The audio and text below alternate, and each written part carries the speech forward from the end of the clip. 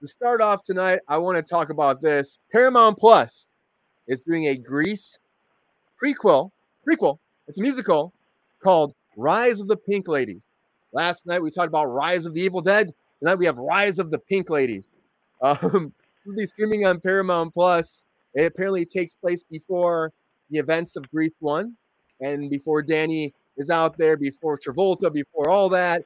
We're going to find out how the pink girls, the pink ladies, came to be. So I saw this and I kind of laughed. Like, I'm not really sure I know how I feel about this because sometimes you just gotta let things lie. But here's a little bit from I think this was from the Hollywood Reporter about the pink ladies. The musical series takes place 4 years before the original Grease, in 1954, before rock and roll ruled, before the T-Birds were the coolest in school, four fed-up outcasts dare to have fun on their own terms, sparking a moral panic that will change Rydell High forever. Rydell High. Yep. So they apparently there's so many ideas out there in Hollywood. We're going back to Grease.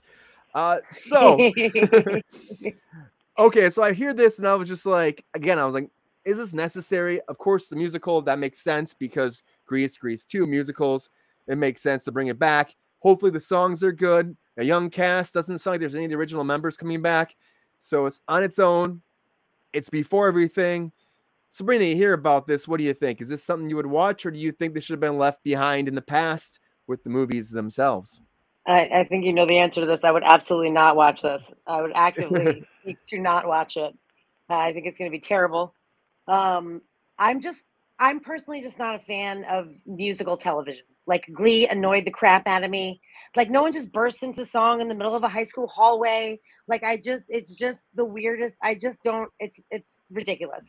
And Grease is what it is. Grease 2 sucked. Grease is the word. I mean, as Grease was great. It was fun, but it's not something that we need to like keep going back to over and over and over again. They're also doing another prequel called Summer Loving with the original story of Danny and Sandy or whatever her name is. I'm not going to watch either of it. It's stupid in my opinion. Sandra D. However, the showrunner is from Atypical and she created it and wrote it. I believe wrote it, but she definitely created it. She's going to be the showrunner. Atypical was pretty successful, so I don't know, maybe she'll surprise us. Look at me, I'm Sandra D. Apparently it's going to be, they're saying for that they want to do it for a while. There's a script. It's going to be about them before their summer falling in love, and that story that they summed up in one song in the movie. Jake, you hear about this, what do you think? Is this something that like perks your interest? Would you watch Grease the musical TV series streaming on Paramount Plus? Or do you think they should have been left in the past?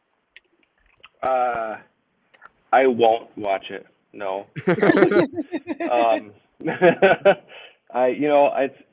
It's one of those things where out of curiosity, I might turn it on and just check it out to see what's going on. Like, oh, look, it's that show that I don't want to watch. But, and then I'll start playing a game on my phone and that'll be the end of it and I'll turn it off. So that's what I see happening with that. Yeah, I mean, I don't even know like who their audience would be at this point. They're saying that it's like bringing it to a new generation, of course, but I mean, then reboot the movie, but who wants to see that? So no, the way we're doing these days, they did that live crap. Enough is enough. Yeah, they did the live thing. It didn't go over that well. It was okay. They're trying this whole live thing, but they're how it is with these shows on Paramount Plus and all the streaming networks. They're looking for some kind of built-in audience, but playing off the past. Again, this comes down to me is there's not enough original ideas in Hollywood sometimes. We have to keep reaching into the past. And all that does is just mess up the past too. It's like, if it's already been done good and it's done, it's over with, it's in the can, find a new idea and move on. That's what I think. But, Paramount Plus is going to try to do this. I don't know. It's early. There's no information really out besides that. So they're saying 2023 release at some point. Nothing's announced. So I don't know when it comes out. We'll find out. We'll let you know. If it's good, we'll tell you. But I have a feeling this will probably disappear just out of nowhere, and it'll probably be canceled after one season. Not to be negative about the show, but look how successful Glee was. Who knows? You never know. Glee did great. Maybe it'll be something like that where it actually pulls on people and they do the music great and it actually becomes some kind of like hit classic that goes on for 10 seasons. But Glee was relevant music. It was like all popular music they were singing for the most part. You know what I mean? I know, and this is going to be a period piece, so who knows? I mean, again, it might bring that music to a new generation, but I would imagine it's going to be more sing-songy, kind of like a stage musical than anything else, kind of like how Grease was in general. And the question is, are they going to go back to the original locations? I'd imagine they'll try to. I still don't know, because it'd be great if it was actually in the future and you could pull in some of the original cast. I think that would have been more interesting to me. I don't think Travolta would do TV. You know, I don't know if he would or not. Oh my God, TV. Oh my God. He did that crime show for Ryan Murphy. He did do that. What was that called? That's True Crime Story. True. Yeah. American Crime Story. But that was more, more cinematic. It seems like more television, more movie television, actually like television. And I don't know if Travolta, he did, what was that? Hairspray he did back in not too long ago, where he did the musical. And so maybe he'll still have this in him. Maybe this will lead to another Grease. You never know, Jake. But you hear about this, do you think, like, I know you have a young daughter, do you think that she would like to watch something like this, or do you think that again she'd be like, no Dad, turn the channel? She would want to be in the show. That's how I know. That's how I know she's home. And I know exactly where she's at in the house at all times, because she's constantly singing or humming, or that's just what she does. She's always making noise. And so now that I'm thinking about it, it probably will be on my TV more than I want it to be, because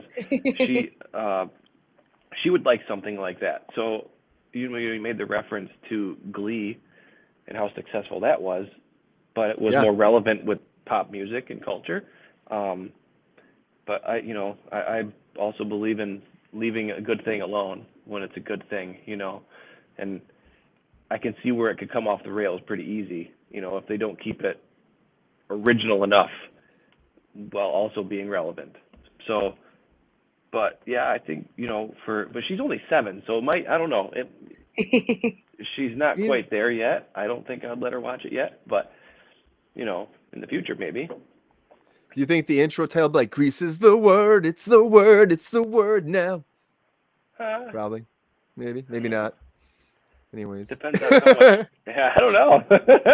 I don't really know where to go with that, Brian. I know. On that note, we're going to move on, because why not? You tell us what you think. Leave some comments.